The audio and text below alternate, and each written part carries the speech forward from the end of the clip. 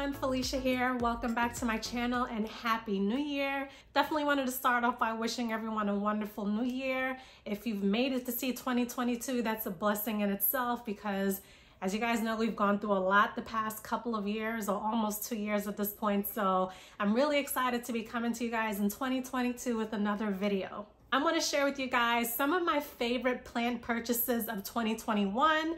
And then towards the end of the video, I'm going to share a couple of, plants that I hope to get this year. So I guess you can call that like a little plant wish list, if you will. It's a very short list for now. So let's jump into my favorite purchases of 2021. If you've seen any of my previous plant videos, I always talk about how I'm a simple plant lover. I love my trailing plants, my pothos plants, my ZZ plants. I just love those plants because one, it's no fuss.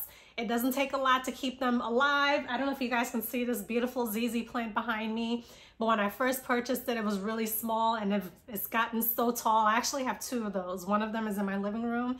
I just love ZZ plants. So I was really excited when I finally got my hands on a ZZ Raven plant. So again, simple plant. It's not an exotic plant by any means. However, it did take me a minute to find this. I believe I found this ZZ Raven at Home Depot, if I'm not mistaken. And the funny thing is, it took me a while to find it. And since I got mine, I started seeing it left and right everywhere. So really excited to get my hands on this. It is January, so we're moving into winter. Actually, we're already in winter. So some of the plants, they tend to go dormant. They drop a lot of leaves, but this one is actually growing quite a bit. I have two shoots right here. As you know, with ZZ plants, they kind of start off with the bright green color, so like the regular ZZ plant. And as the leaf matures, then it turns into this beautiful dark color. So I'm really happy that I finally got my hands on this ZZ plant. I bought it when it was relatively small, so it did grow quite a bit. And that's one of my favorite parts of buying plants, is just buying them at like a small to medium size and watching them grow. So really excited I got my hands on this ZZ Raven. I may add another one in my collection someday. If I see it around town for a good price, then I definitely will. So this is one of my one of my favorite plant purchases of 2021. Another one of my favorite plant purchases of 2021 is my Hoya rope. Love this plant so much. I also got this plant at Williams Nursery. Here's a little close-up of my little Hoya baby. This plant has grown quite a bit. These plants, they do take a very long time to grow, but I have definitely noticed some growth on this one. It was very gradual, but because I care for the plant and I stare at it practically every day, I have noticed that it has grown quite a bit. So all of these little long pieces here dangling off the side, I already bought them like that, but I have noticed a little bit of growth. Even like here on the edges, you'll see some little tight little curls there. A lot of those are pretty new. When I purchased the plant, I did buy it in this hanging basket, so I haven't repotted it or anything yet. I'm not currently hanging the plant right now. Right now I actually have it, I'll show you the pot. Right now I keep the plant inside of this ceramic planter on top of my plant stand. And I decided to leave this in here because I haven't decided yet if I want to hang it eventually, if I want to keep it in this pot. Technically, I can take the little hanging basket piece off, but I just don't feel like it because I don't want to lose it. So I just keep it on top of my plant stand just like this. And this is definitely one of my favorite purchases of 2021. As I mentioned, I got this from Williams Nursery, and I also ordered a little mini version on Amazon. That one has also given me some growth. Again, it's very small and gradual, but it's noticeable to me. So plant purchase of 2021 in the faves list, number 2. Next up on the list of favorite purchases of 2021 is my Sansevieria Moonshine or snake plant.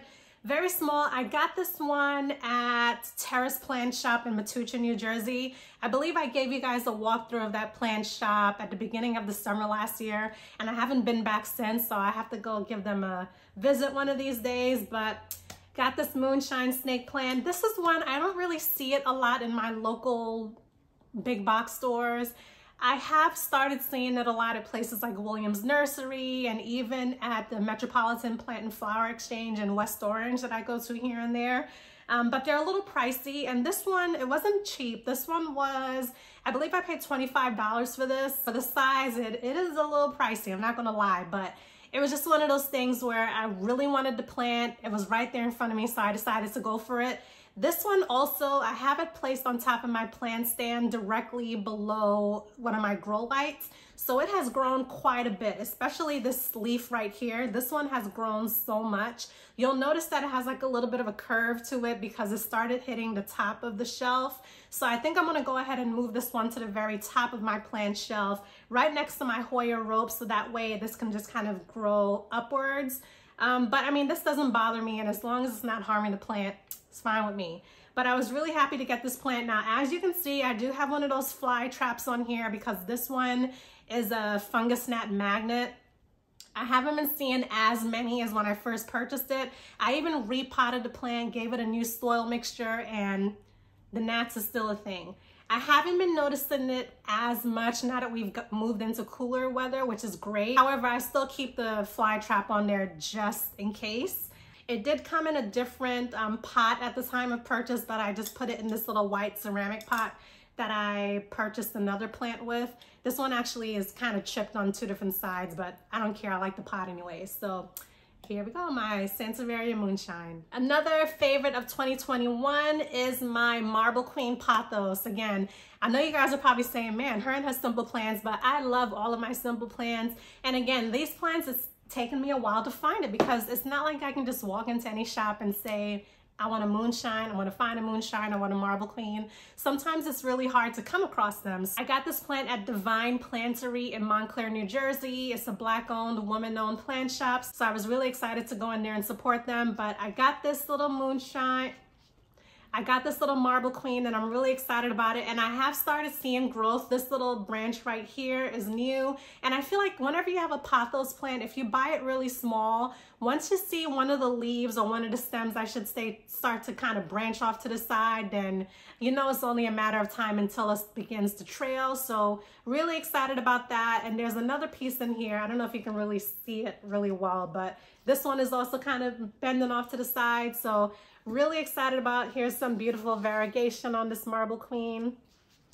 This is probably my 5th pothos plant. Let me see, 1, 2, 3, 4. Yeah, pothos plant number 5, including one that I'm propagating. Now you will notice some of the leaves are dark green and they don't have that variegation in it. I'm thinking it's probably a result of maybe too much light exposure, so I did kind of pull it back a bit from my grow lights. I live in an area, again, it's winter time, but if you remove the winter aspect of it, I don't get a ton of sunshine in my living space where I have all of my plants, so that's the reason why I have a ton of grow lights. If you'd like to see a video from me on my lighting setup and my plant nighttime routine, let me know in the comments and I'll be happy to share that with you. Then my last and probably my absolute best plant purchase of 2021, I'm actually gonna stick it here on the side of the video because I can't carry it, is my Monstera Deliciosa. I was on the hunt for one of these plants. You know, I do see them in the big box stores, but as you guys may know, the big box stores kind of charge you an arm and a leg for larger plants. So didn't bother to get it from like a Home Depot or a Lowe's. I went over, I believe it was the Metropolitan Plant and Flower Exchange around Thanksgiving. Was it Thanksgiving? It was either around Thanksgiving or the end of summer. They had a 40% off sale, so I went ahead and got this Monstera, and I love it. This plant grows quite a bit. If you guys have Monsteras, then you already know what I'm talking about. I've probably had maybe 5, 6, 7 new leaves since I've had it. Now, over the holidays, I did have to move it out of its current location and put my Christmas tree there. So I did notice a bit of a slowdown in the growth. But now I've moved it back to its original location because I took down my tree like the day after Christmas because honestly, I wanted my plant back in its location. So I took down the tree. The Monstera is back in its original location. So I'm hoping that it kind of perks up a little bit. But again, we're moving into the cooler weather months. Things are starting to go dormant when it comes to your plants, so I completely understand if it is what it is. But my Monstera is my final favorite purchase of 2021. So these aren't necessarily in the favorite purchases realm, but they are plants that I did get, as I mentioned, at Williams Nursery towards the end of the year. So I wanted to show them to you really quickly. The first one here, I got another moonshine plant. This is what it's looking like. This plant is looking a little struggle-ish, if I must say so myself. Now, granted, they did tell me that they took some clippings from a moonshine, a larger moonshine plant that they had, and they created this one. So they did give it to me at a discounted rate. However, I am noticing that some of the leaves are a little wilted, like this one here on the side. Hopefully you can see it. Do you see how it looks a little wrinkly and then curled in? Don't know why it looks like that, but I think I'm gonna remove that one. And I may potentially remove this one as well because I am noticing some wrinkling. I'm not gonna get rid of them. I think I'm just gonna separate it from the healthier looking leaves and just kind of maybe create like a little baby moonshine. So I haven't repotted it. I kept it in the original clay pot that they gave it to me in. I also haven't watered it just yet, but other than those two leaves, it looks fairly healthy. I mean, there's a lot of scratches and such, but again, they gave it to me at a discounted rate because they removed it from the mother plant. Despite some of the leaves looking a little struggle-ish, I am glad that I got another moonshine. I love snake plants, love the moonshine snake plant, and I'm hoping to add some more varieties of Sansevierias in my collection in 2022. The second plant that I got at that same plant shop at Williams was this little plant right here. The guy called it an agave plant, and it's even listed here. It says agave spaghetti strap. I did some research online, and I don't know if that's the correct name. Let me know what you guys think. To be honest with you, I don't even know why I got this plant. It's pretty interesting. It's a beautiful plant, but he told me it's not gonna grow any larger than this. He did mention that it's a very pliable plant, which I can already tell. It's a pretty interesting plant. If I can rewind back to that day, I probably wouldn't have gotten this one, but I don't know why I got it, but I just thought it was a pretty interesting plant. I have it in this little clay pot that I have here. I believe I got this pot from Hobby Lobby. So again, cute plant. Not sure if that's the correct name. Let me know if you guys know the correct name of this plant in my comments below. I think it's an agave. I don't know. I'm doing some more research on this one. I haven't watered it yet since I purchased it or repotted it or anything. I'm just kind of letting it chill for now until I figure out what's what. I also wanted to share some planty accessories like this Plant Mama shirt that you're probably wondering about. I got this from Ava and Avery, and this is a beautiful like crop top sweater. I'll stand so you guys can get a better look. I love this sweater from Ava and Avery. Ava and Avery is a Black-owned plant and plant accessories brand. You can find them online. I'll leave their link in my description box along with a coupon code. I also got this crop top from Ava and Avery. It says minding my plants and my business. Really excited to wear this one, and I'll share this with you in another one of my like a plant routine video. Also got this cute little bag. I got it from a Secret Santa. I believe she got it from Amazon, but it says just one more plant. I think this is so cute, especially when I'm going plant shopping. I just thought this would be pretty neat to take it along with me because as we all know as plant parents, who's just buying one more plant, right? Like, seriously. And another honorable mention is it's a whole lot of plants in this MF mat. I'll leave a little photo right here next to me. Beautiful mat. Definitely a conversation starter when you have guests come over and they see that mat, especially when they're not plant people. I feel like it always kind of gets like a little chuckle and gets the conversation started in your home. So love that mat. So now I just want to share with you a few plants that I have on my radar for 2022. The first one is a bird of paradise.